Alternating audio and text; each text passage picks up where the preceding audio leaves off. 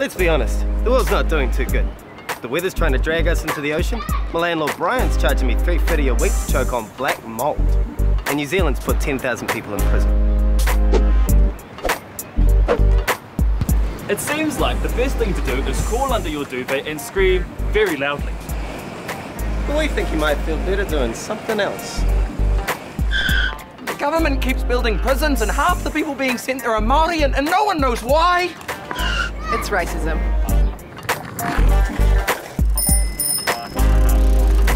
The statistics are a little overwhelming, but we're not just hiding away and hoping things get better. We're teaming up to change the way our country thinks about prisons, the people in them, and the whānau they've had to leave behind. If you want to join us to make things better, you don't have to be an expert in criminology.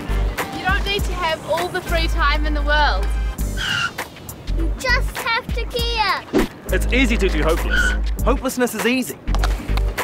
We don't do hopeless, eh? We try to help. Reckon you should probably join us.